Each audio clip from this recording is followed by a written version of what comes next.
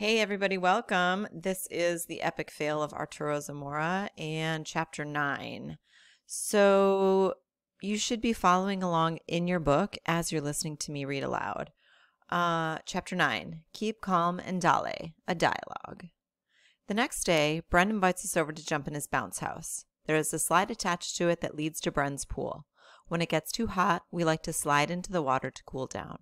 Mop is already there, bouncing with Bren. Me. Guys, something awful happened yesterday. Bren. Did you lose an arm?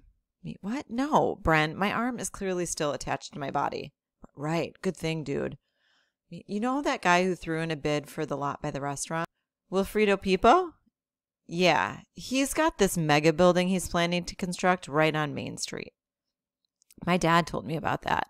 I can't believe it's going to have a movie theater inside. What? A movie theater? Dude, that's the awesomest thing I've ever heard. I mean, yeah, that is pretty cool, but there's something really bad about it. La Cocina de la Isla isn't in his building plans. If he wins, I think he's going to fight to have La Cocina torn down. Bren jumps back like he has just heard a gunshot.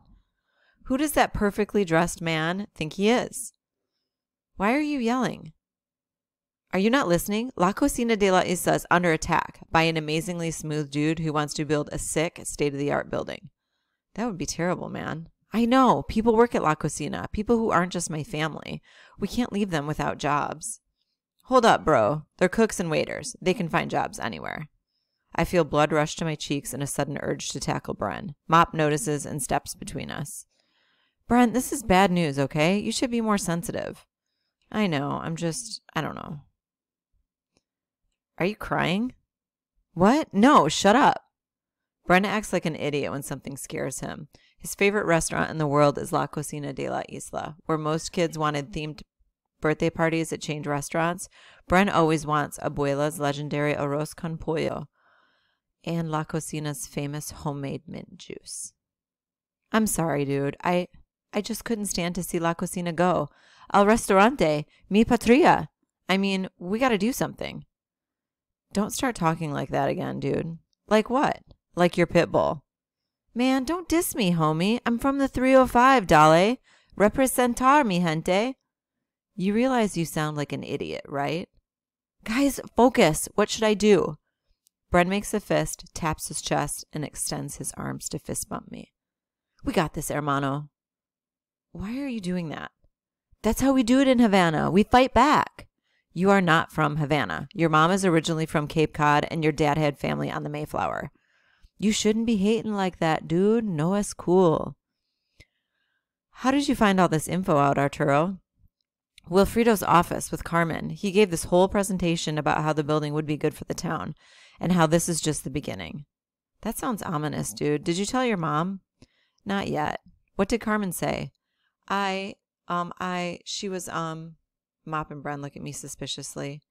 Dude, did you wear what I told you to on your date? It wasn't a date. We were spying on Wilfredo. Hey, man, whatever you want to call it. Spy mission with your godsister or date with a gorgeous Spanish girl who has an adorable accent. Let the man be, Bren. He's confused enough as it is. I suddenly don't feel like bouncing anymore. I expect daily reports on your progress, Arturo. I'm leaving you my Black's Law dictionary. There might be some legal info you could use to battle Wilfredo. And remember, my dad works at City Hall. If you need any help from him, just ask. Thanks, dude. Bren bounces and talks at the same time. The more details, the better, especially if you two make out. What? Carmen, dude. You guys have been spending some serious QT together. Bren pretends he is dancing with someone, then twirls around and tries to dip himself. Instead, he falls back and rolls into a corner of the bounce house and gets stuck. We hop over to lift him up, and when we finally drag him to his feet, he jumps right back into his story. Hey, just tell her, Carmen, mi amor, I love you, baby. Mop and I stare while Bren wraps his arms around himself and twists his neck, pretending to kiss someone. You look like a zombie trying to eat its own neck. Bren stops and turns around. Arturo, obviously Carmen is interested in you, hanging out with you all over the place. Chilling with Abuela. The girl is totally into you. You're crazy, dude. No way she likes me. And anyway, if she did, I'm not interested in her like that. Mop and Bren stop bouncing and give each other a look. What? I don't like Carmen. Guys, it's just... The people in the neighborhood looked like they really supported Wilfredo's proposal, you know? And what's going to happen to the restaurant if Wilfredo builds that massive high-rise? Remember what Pitbull says. Keep calm and dale. I can't believe a Pitbull quote is actually making sense. It does. I mean, yeah, of course it does. What's my point? That you have to keep going no matter what. You have to fight like you believe you can win. Like you and Carmen. Could you stop talking about Carmen? You got it. We're here for you, hermano. Mop rolls his eyes. Bren either doesn't notice or pretends not to notice. He pulls out his cell phone to check himself out on his camera. Guys, I think I'll have a full beard by the time we're in 8th grade. You're going to have a full beard in 3 months? Don't be jealous. Bren rubs his face quietly and Mop shakes his head. I wonder why we're friends sometimes. I manage a smile. I'm going to miss them when they leave. The next day, I go to Bren's house to say goodbye. Mop is there to hang while his parents get everything ready for the drive north.